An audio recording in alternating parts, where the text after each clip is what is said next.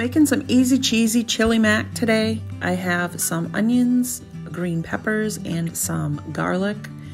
And I'm gonna put that right in my cast iron pan here with, I had added a little bit of oil at the bottom. And I'm just gonna saute these just a little bit so that they cook through.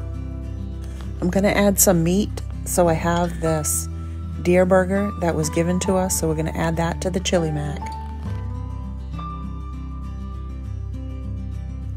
And we're just gonna break it up and cook it thoroughly.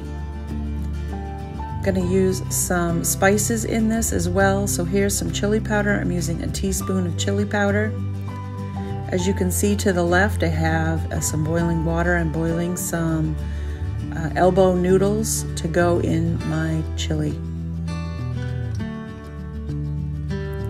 This is a teaspoon of black pepper.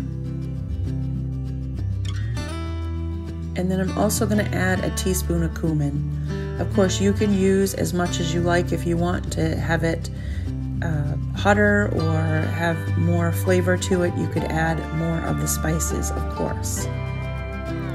Just going to give that a good stir.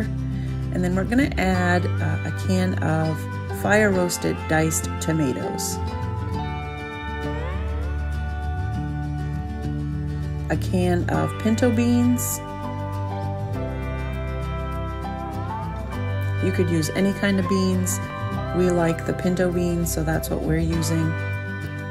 Now I added the elbows already into the chili mac along with 2 cups of, you could use beef or chicken broth.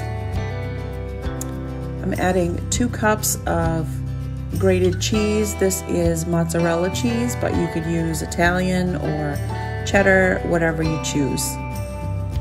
So I'm just gonna stir that in so it gets nice and melty and let it cook off for about 10 minutes and then it's all done. Add some cheese on top.